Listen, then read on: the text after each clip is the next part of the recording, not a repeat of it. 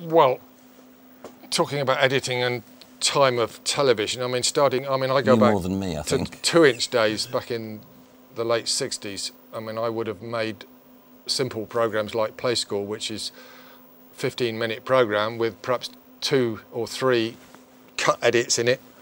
So that's the way I started editing, going on to making a drama, say that's a 90-minute show, and that would, in those days, that would take 2 days. I mean, nowadays it would be a lot longer, but in those days it didn't. Studio time was expensive.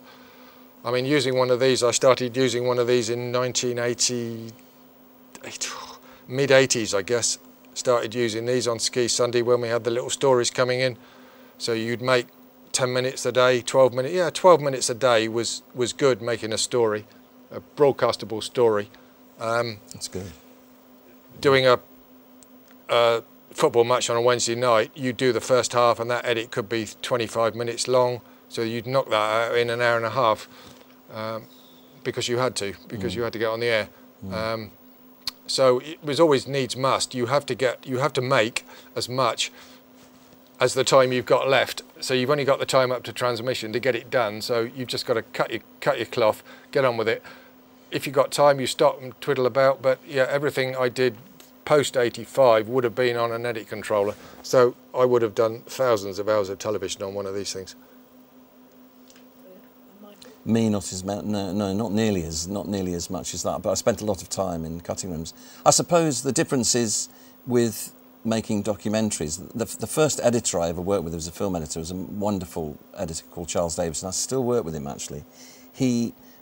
For him, editing was making movies, and it was all about subplots and teases and telling the story and keeping the audience with you. So a lot of what I did in the cutting room was about that, and it was either using the commentary or the way that we shifted sequences around, put the end at the beginning. So it was a slightly different sort of editing, but I mean, I'm incredibly impressed about that. 12 and a half minutes, you know, that's a lot. That's a lot of work. Most of that came with, I mean, what you were alluding to earlier is actually what we call logging, which is looking at material. Now, a very good producer friend of mine, Graham Wellham, used to tell all his new trainees, if you're tired of logging, you're tired of life. Because if you did not log a football match and you did not know where the salient points were, there is no way you could get it on the air. Yeah. So logging in sports department was fantastic. It was reams and reams of some people could do it shorthand, but every single piece of, every goal kick, every foul was logged. And then as you go, star, 3 stars, goal, yes. Right, that's got to go in, because if you muck it up, you look fairly silly with a 4-3 football match if you've only got 6 goals in it. You do look really stupid and you're in big trouble. So logging, knowing what your material is absolutely crucial when it comes to making any sort of television, I think. And you wouldn't have had a life because you've been spending your whole life in a small dark room. Indeed, I did spend my life in a small dark room for 40 years, yes. I would have last done this in anger in 2007. In fact, driving one of these very same controllers, and I did that on a Ski Sunday World Championship in Sweden after I'd retired. So before that I was using one of these every day as I was working. So there is a certain amount stuck in me head, certain amount I'm obviously taking a little bit of time to find all the buttons and what I could do, but they really are very clever machines, and with a bit of manipulation and juggling between this and the vision mixer, you really can produce very professional results. I know on non-linear, which everybody went to when I was working, people would come out and say this is marvellous, but you can do a lot on these with a bit of thought and with the use of pre-read, which will allows you to multi-layer on the same tape. Now that is that was a big innovation for us. Whether we can show that later, I don't know. But so now we've got the in time for our edit, which is 10:02:00, and I've come out a second after we started the first quote, so we've overlaid a bit of sound underneath that. So I've obviously done vision only because we don't want to wipe the sound of the man we put down. So we've got an in for the wide shot, and we got an in and an out for the recorder. So we've got 2 times now. We've got an in and an out, 6-second duration. Do the preview. Always do a preview when you're doing something like this in case you get it wrong. Hopefully. Quite good at maths as well, haven't you? Well, it helps, yeah. Helps you play darts, I guess. So we'd now perhaps have a little bit of music coming up. 9 to da da da da da da da. A bit of music here, perhaps, and then 3, 4. The bad side was his treatment of people. So we've come out after the bad side. Now I would want to come out between those. Personally, I would want to come out between those two. The bad side was cut. That's what I would want to do. Yeah. Bad side was. So I would go there, the gap between was and his, and I would mark that new out. Well, it's 10 frames different, so it's not a lot, but it's just, to my mind, something I would like to do. So we can rehearse that again. It's called refinement. It's refinement, but if we were on the air in an hour, we wouldn't bother to preview it, just do it. Yeah. And you'd have to trust that what you've done is correct. Blah, blah, blah, music, music, music. The bad side was his treatment of people. Okay, so I'm happy with that. So we hit the red button again. Yes, it's remarkable actually that even after all the time I've been away from the industry. The bad side was his treatment of. I guess it's a bit like riding a bike. I mean, there's so much of it after 40 years editing stuck in my head that even the old dementia or whatever it is doesn't make away. So we've got the opening shot on now. We can just check that that's there. That's stuck. That's good. So we had another shot to go in at the end of the Caligula the other piece. Caligula by. Yeah. Was, one could term him, the Caligula of the cinema. What I would normally do is, while Ross is making the edits and scrolling things backwards and forwards, I'd be writing what we call a scratch commentary, which is basically a rough commentary. And the reason I'm doing that is because we know that there's going to be I'm going to have to guide the story somehow. So, and after this first bit of the film, where we're going to get three or four bits of sync, where we get the idea that this guy's a bit of a tyrannical boss, that will lead us into this next bit where we sort of expound the story slightly. And we'll mention this guy's name. His name is John Davis. In the 1950s, Pinewood Studios was run by John Davis. To some, he was a tyrannical boss. To others, he was a genius. So it'd be something like that. And then you'd probably come back to Lewis Gilbert, and he was saying, actually, he was kind of good, but we hated him, you know. The journalism is quite instinctive, isn't it? Well, yes, yeah. I think, I mean, some people shy away from commentary these days, and it's a little bit sad because it's a skill in its own right, really, and it's very economical. If you need to say something quickly, or if you need to turn a page in the story, if you need to move things on, if you need to condense a lot of information, being able to write a commentary, being able to write is a really good skill. So I would say to any student of film, read as much as you can, because if you read more, you'll become a better writer. And once you've been reading more, try and write stuff. That's, you know, never shy away from it, just, you know, start it. Because sometimes you go into, as an executive producer, I've gone into cutting rooms and they say, oh, well, there's going to be some commentary there. And you think, well, yeah, what is it though? I mean, I want to know what the commentary is. What is the story? And I've actually been in viewings with younger directors when the commissioning editor comes in from Channel 4 or BBC or whatever, and they try and wing the viewing like that, the first viewing, by saying, oh, we're going to have some introductory commentary here, it's going to say something like this, and then, you know, and it's a disaster, because basically the confidence of the commissioning editor is shattered immediately. And what then happens is the commissioning editor comes out of the cutting room and collars someone like me and says, write his fucking commentary for him. You know, or help him do it. For goodness sake, we need to get it sorted out. So, read and write.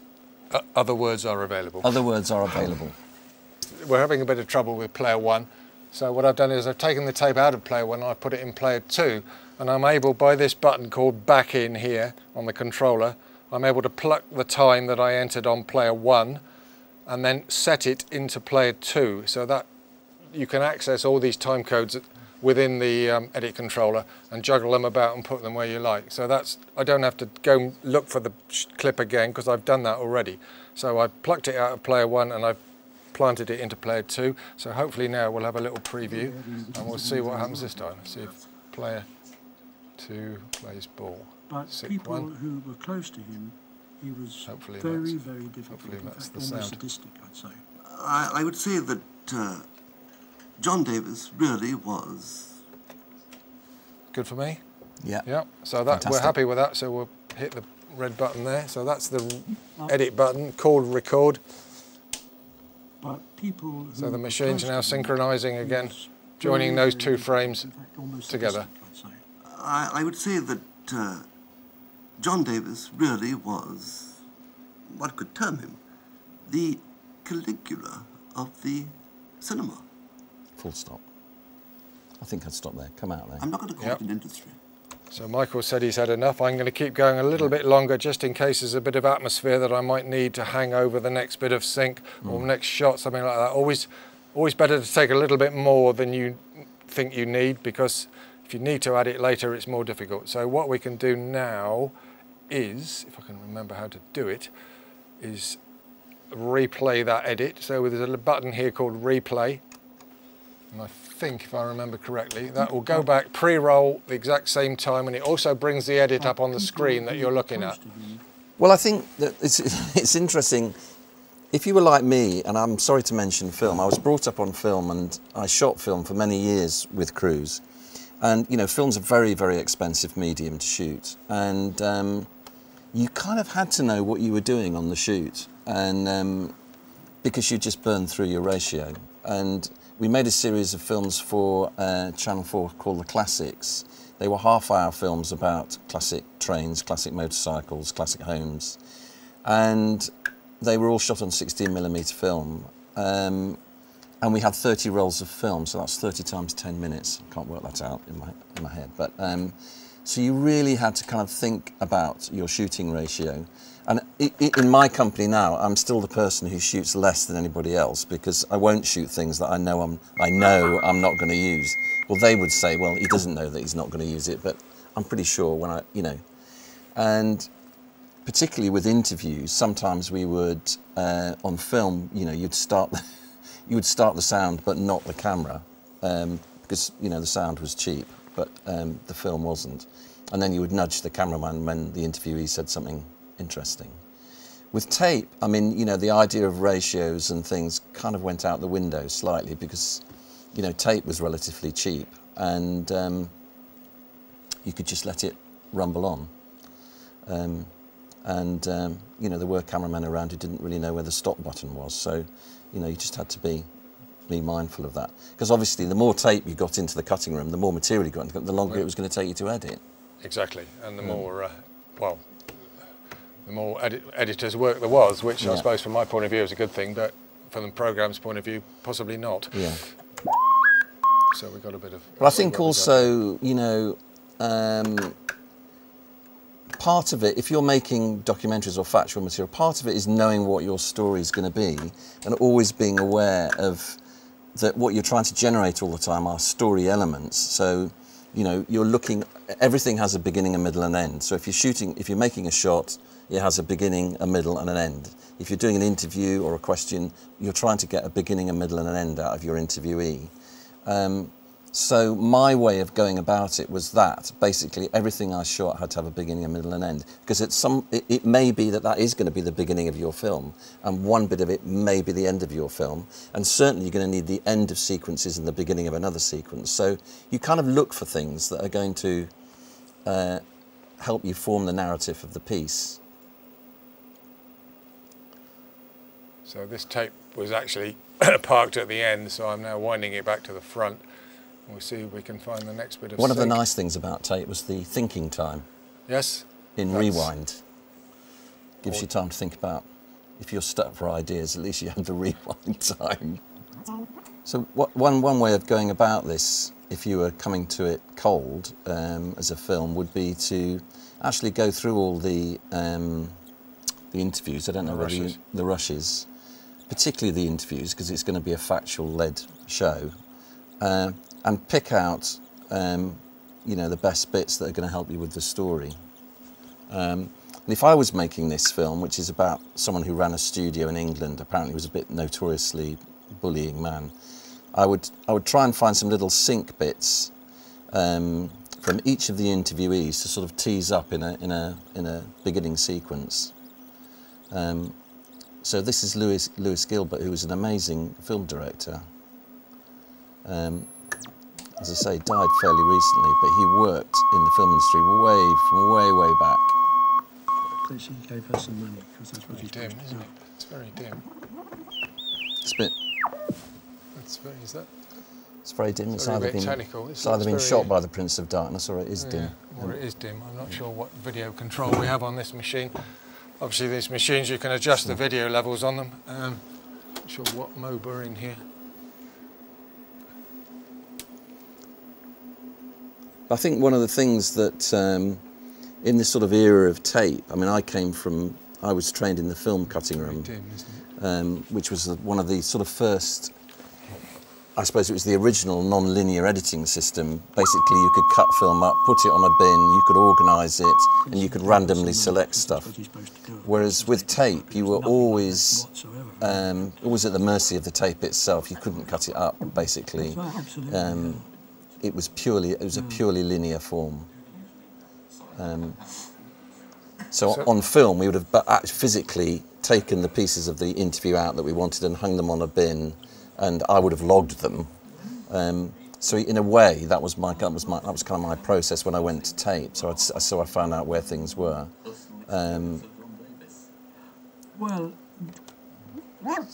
So the idea is that Michael will tell me what he wants in his film, and I hopefully will make the machines arrive at the right place at the right time. So we've got the first. And you will argue with me occasionally. Certainly not. Would I ever?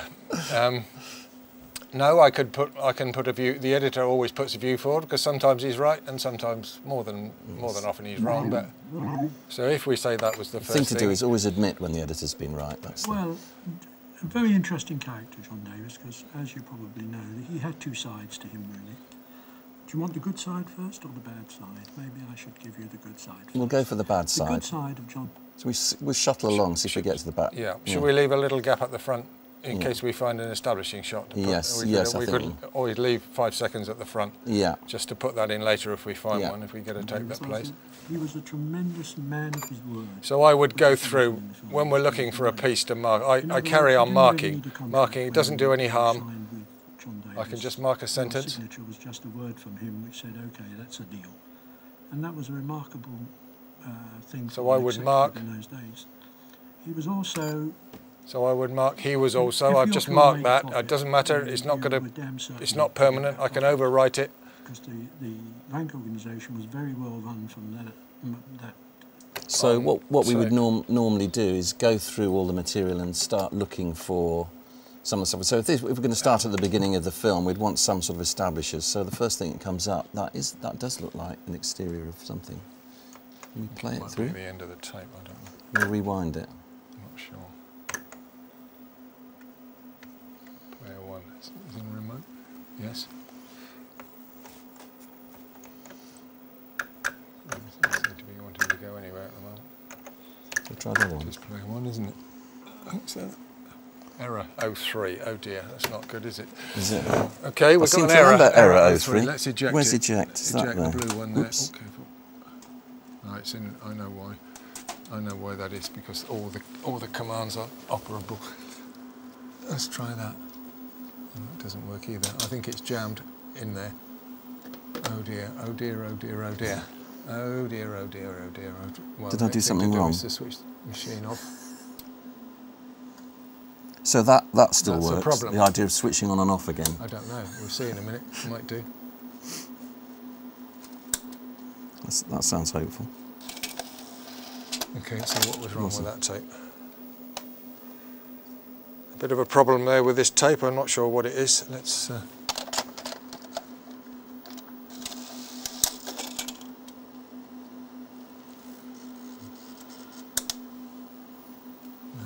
this is. What's that? Is it? No, that's not a good tape. That one. Should we try one of the other We'll have ones? to take that. We'll have to do the same again. Oh dear, what's the problem? Yes, seems to be a bit of a problem with this tape, so I've switched the machine off, switched it back on again. Age-old way of getting things to work. Let's eject that tape. and try another one. I don't know what's there. That's not good news. If that doesn't work, we'll have to change machines. Just make sure we get the right tape back in the right box, because that's a recipe for disaster in the future if you get the wrong tape. So I got a feeling this machine doesn't like. What have we got here? Let's What do you got? let's try Louis Gilbert, who died last week. All right. Interview with Louis Gilbert.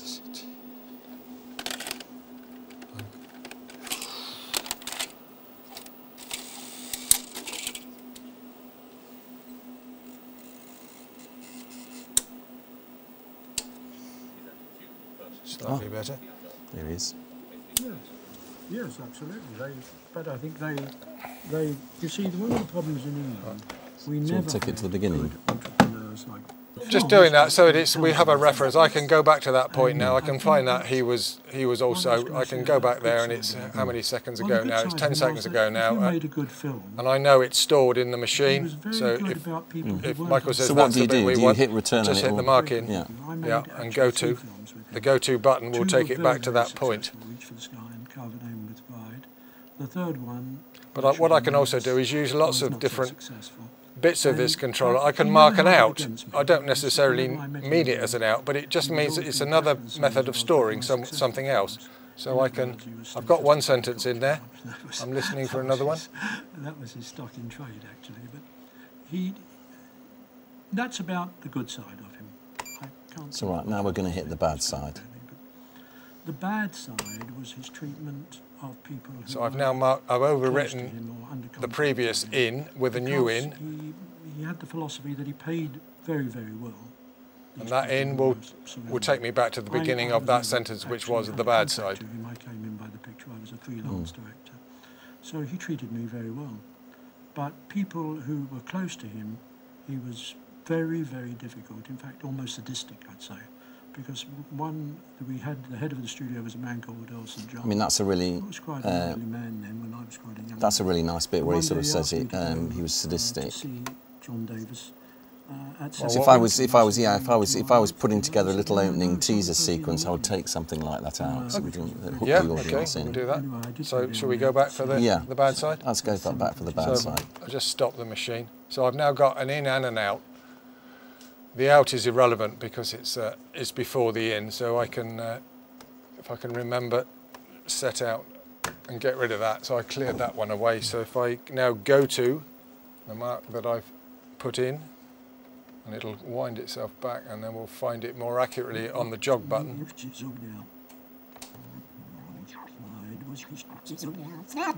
So I can hear the sound in jog mode.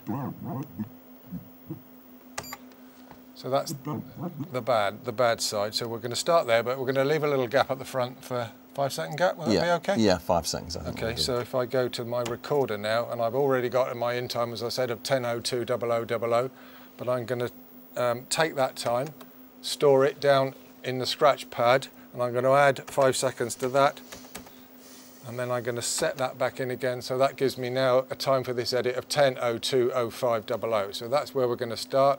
It's going to be a cut edit. So cut. It's going to be a cut when the button plays ball. It's been bullied, that cut button, a It's lot. not working, is it? No, it's not going to cut. It doesn't want to cut. Oh dear, oh dear, oh dear. Well, one way to go about this, I mean, if you, as I used to work in a company that, you know, I was expected to do other things. Sitting in the edit all the time with the editor was deemed to be not a useful use of my time. So you had to be. Okay, we got that if I was working making now. a film, I had to be pretty well prepared. And so before I got to this stage, I would have had transcripts made of all these interviews. And I'd have gone through them and marked up the transcripts and found the bits, these little bits that we're looking for now.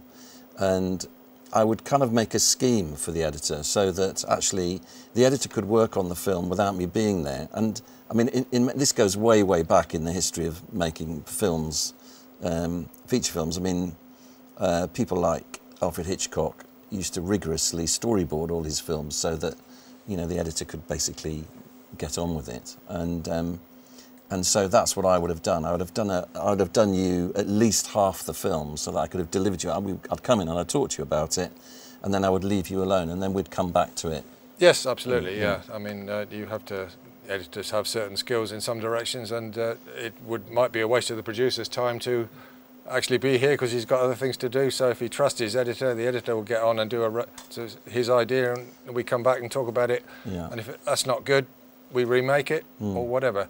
Now I've persuaded the machine to do a cut, so I've done a vision. We're going to do a vision, an audio 1 and an audio 2 with two usable soundtracks on the digibeta. So I've got my in time for the recorder, I've got my in time for the player, and there's a big button here called preview. So if I hit that preview button, hopefully the two machines will wind back and present to us at the edit time. So we're looking at the big monitor now for the previewed edit. The sound is faded up. The bad side. And there we go, the bad side. So that looked pretty good to me. What do you think, Michael? Yeah. So we stop the machine and then we hit the big red button, which will record that